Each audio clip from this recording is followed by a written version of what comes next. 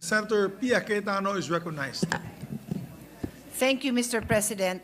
Mr. President, I rise on a matter of personal and collective privilege. March 3 is the anniversary of the Rare Disease Act, which this representation principally authored and sponsored. Presidential Proclamation 1989, series of 2010, established the fourth week of every February as National Rare Disease Week. The last day of February of every year is Rare Disease Day. What is a rare disease? The WHO defines a rare disease as an often debilitating disease or condition with a prevalence of 0.65% to 1%. Our law, the Rare Disease Act of the Philippines, refers to it as disorders such as inherited metabolic disorders and other diseases with similar rare occurrences as recognized by the DOH upon recommendation by the NIH, but excluding catastrophic, like life-threatening, serious debilitating, or serious and chronic forms of more frequent occurring diseases. So, in layman's term, Mr. President, rare nga siya, bibihira siya, kokonti lang ang may ganyang sakit. And what happens is there is also very little research that allows them to find life-saving interventions, whether the interventions would be food, kasi minsan it's just food, medicines, or other kinds of treatment. There are not enough pharmaceuticals or even other entities that invest in finding solutions for those who have rare diseases.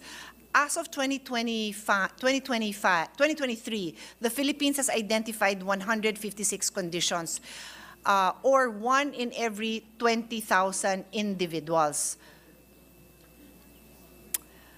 I actually authored this act, Mr. President. It's a 2016 act, but again, our honorary Dr. Padilla is really the brainchild behind this. It is very technical, so she was the one who worked on this so that we would have a law that aims to improve the availability of comprehensive medical care for patients diagnosed with rare diseases. I would like to mention, Mr. President, that we have with us a few of patients of Dr. Padilla. But before I go there, let me ask that a video be played. It's a very short video of Juan Magdaraog, who is actually with us, to just say a few words about his condition.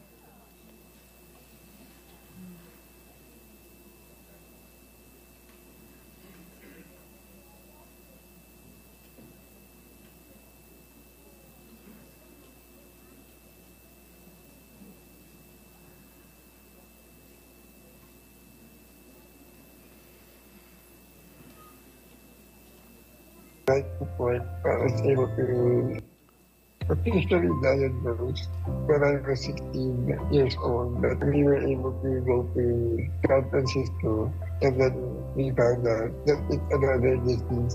It's called form-based disease.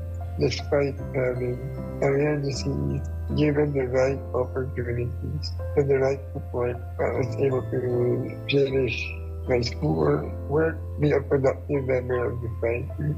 We need the right support from government and the community to give us a chance. It doesn't mean that if you have a rare disease that you can't make a difference, and you only know until you try and until you do your best. Yes, Mr. President, that is Decoy, who is he here? That's Decoy over there. As described by Dr. Padilla, he's practically paralyzed all over. Practically because obviously he can speak, so he can use that function. A little bit of movement on his fingers, but despite that, he is a productive member of society, contributing to GDP and our economy. Dear colleagues, you will be able to taste his culinary efforts because I regularly purchase his cuisine, which is chicken pie, key lime pie. It's my favorite. And I encourage all of you to try it because I need not sales talk this. Masarap talaga. despite and in addition to that, Senator JV, I want him to know that he is also a seller of collectible watches. As to why I'm mentioning it to you, wala lang, baka gusto mong bumili ng relo. And then he is also a digital expert, giving advice and consultancy in the digital realm. So if you have projects, and this is just decoy, Mr. President. No, I know that his mom, who is there, Cynthia, she's very active. Please stand. She has been a partner of Dr. Padilla, reaching out to other parents and helping them have the courage to seek the kind of support that they need for their children. And it's because of this whole of society approach, government, because of our chairman, Senator Sani Angara, were able to put budget for the Rare Disease Act implementation. And on that note, also the newborn screening. No, this is for rare disease, but the newborn screening, in a way, has some similarities in the sense that if you can diagnose, then you can treat ideally. Not all rare diseases have treatment. Along with decoy here are just a few other patients, just so for us to see, to see the faces to these people who deal with this day to day. So may I call on Zia Nicole? Who's Zia? Ayan. This is Zia. She has a metabolic condition leading to motor and cognitive delays. It is a 6-pyrovoyl tetrahydroprotene synthase 6-PTPS deficiency. And there is Janelle, who is 10-year-old girl from Laguna with phenylketonuria PKU that leads to developmental delays and behavioral problems. And then there's Sean Liam, who is the younger sibling of Janelle and is currently 3 years old. He also has PKU. And there's Louise Franzine, who has maple syrup urine disease. But because of its proper management, she is now normal condition. And she delivered, ayan, that's her. So she has already delivered her own baby, and the baby does not have this condition. So there are happy stories despite the sad stories, and we were happy that they are happy to share their story with us. Very quickly, Mr. President, my son Gabriel had a rare disease. I actually did not know until years after he died that his condition is considered a rare disease. All I know, during the time na wala pang internet, during a, a routine checkup with my OB-GYN, she told me that I wasn't gaining enough weight. And so at that time, it wasn't really routine to have an ultrasound, so she asked that I get an ultrasound, and that's where it revealed that my unborn child had a cleft lip and tumors in his kidney. That's what was shown in the ultrasound. And that was the beginning of many tests, etc. And I had to go to the US to have an amniocentesis because they don't do it here. Do they still not do it here? So I don't know. That's an issue I leave to the experts, because being able to have that amniocentesis prepared me for the reality of what I was going to face. So my son was born on December 4, 2000, and he lived for 9 months. And the early diagnosis helped prepare me emotionally and mentally for this condition. So that's something I think we should look into. Anyway, I never knew that that was called a rare disease until years later when we were talking, and I said, is my son's condition, which is called trisomy 13, a rare disease? And Dr. Padilla said, yes, it's considered a rare disease. So I didn't even know at the time I was pushing for this bill that it's something that I personally had experienced. Anyway, Mr. President, this is all tied up to SDG 3 on good health and well-being, which no less than the WHO Director General says, the vision of the Sustainable Development Goals is a world in which no one is left behind. And that includes people who suffer from rare diseases. So on that note, I thank our colleagues for the time to take a look at this issue, and even just having them here, we already got so much input and support on the need to provide more financial support, on the need also to help the community who are thriving to be productive members of our society. So thank you so much for the time that you have given the Senate to understand this issue better. Thank you, Mr. President. Thank you very much, distinguished colleague. Thank you, Mr. President. Before I refer this, the privileged speech of our dear colleague, may I just put into the records that I sincerely understand and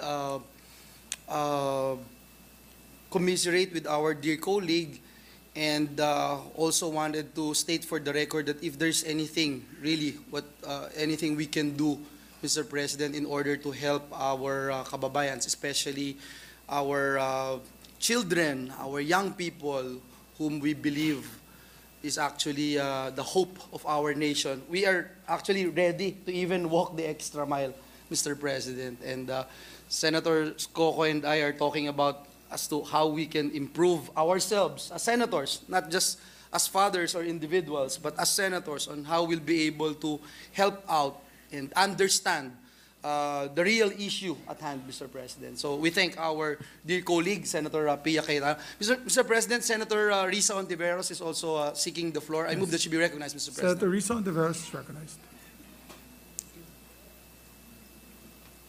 Salamat kayo, Mr. President. Briefly, I would just like to share a word of solidarity with my sister, Senator Pia. Tuwing ikinikwento mo yung bahaging yun ng kwentong buhay mo tungkol sa anak mong si Gabriel, I'm sure hindi lang ako yung naluluha dito sa mga kasama. I just want to thank you for sharing the story again in aid of supporting other families to help and love and serve their children better and better over time. Nagpapasalamat din ako, Mr. President, kay Dr. Carmencita Padilla, whom the gentle lady from Taguigan Pateros has led us in honoring for her life's work with these families.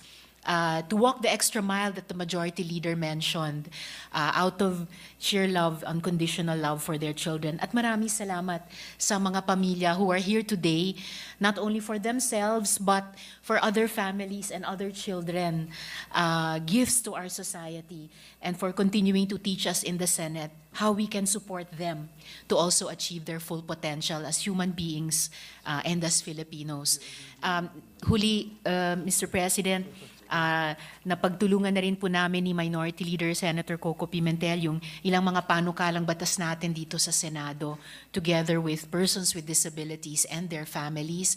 And I'm sure Senator Pia is well aware of these also, but I know, Mr. President, we will continue to devote our energies para isulong yung mga ito, yung tungkol sa National Action Plan for persons with disabilities and their families, at yung panukala din tungkol sa Disability Support Fund.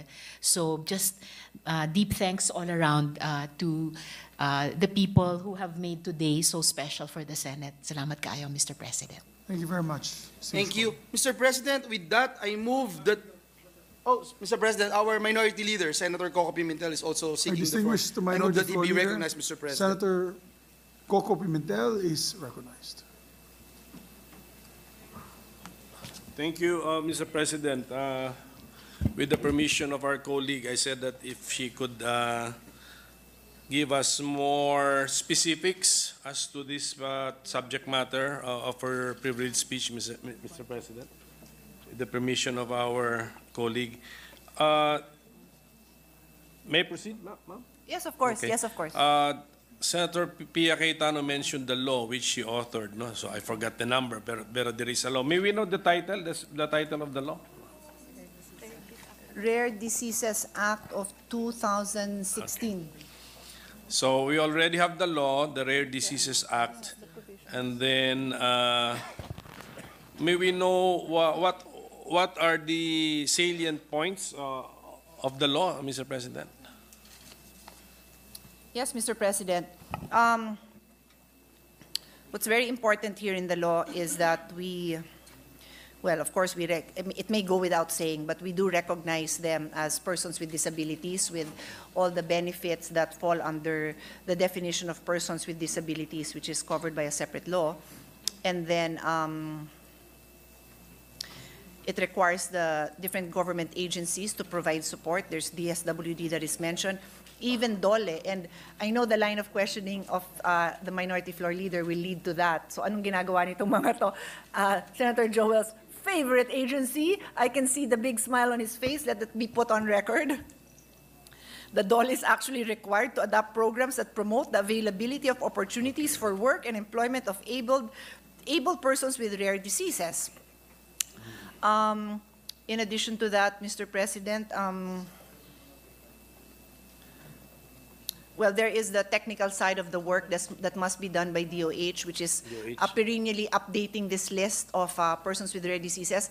This may also be an opportunity to say that we are, Dr. Padilla, sadly, very reliant on international standards in determining also discovering and determining what are these rare diseases. So it would be very nice. I don't even know if there are other Asian counterparts to the work we're doing, but if there's anything that we can do, including more research, because really there's really a lack of research on what are the solutions and the interventions that can be done for many of these patients. But we have enough. Well, our Doktor para sa Bayan, if I may mention, of course, contributes to that. It's up to the likes of Dr. Padilla to recruit them into their work. But one of the important things, I'll just add newborn screening as well, is also to identify and to recognize these conditions early on. Because ano naman maitutulong natin kung hindi? And if we will only rely on geneticists like Dr. Padilla, konti lang kayo. I don't know how many geneticists do we even have in the country. 20. We have 20 geneticists in the country. So, but what they have done is that they've created programs so that the various clinics that we have empowered have the ability to address those conditions. I'll read it into the record if that's okay with the minority floor leader. So, under the law, patients highly suspected of or diagnosed with a rare disease shall be referred to a newborn screening continuity clinic to ensure the early detection of that rare disease. So tied up talaga yung Rare Disease and the Newborn Screening Act. And then the DOH, with the assistance of NIH, shall develop a system to train a sufficient number of medical specialists to diagnose and manage persons with rare diseases. So, Sige po. So I think our colleague for pointing out the salient features of the law. Siguro when the committee to which this speech will be referred will conduct the hearing, Mr. President, parang we perform our oversight function and find out how the law is being implemented. So, pero yung meron po tayong mga pasyente po rito or mga persons with rare diseases. With rare diseases. Oh. So they're young, mga bata. So of course, yung families nila, the parents or the guardians, what government agency can they approach for, number one, guidance, number two, possible assistance, Mr. President? So, Mr. President, in 2022, I'll give you a very specific answer. In 2022, we funded the establishment of 66 clinics all over the country to provide lifetime support for patients diagnosed with rare diseases after the newborn screening. So the Newborn Screening Act is already happening all over the country, right, through various hospitals. And these 66 clinics are important to make sure that after may diagnosis, may continuing care.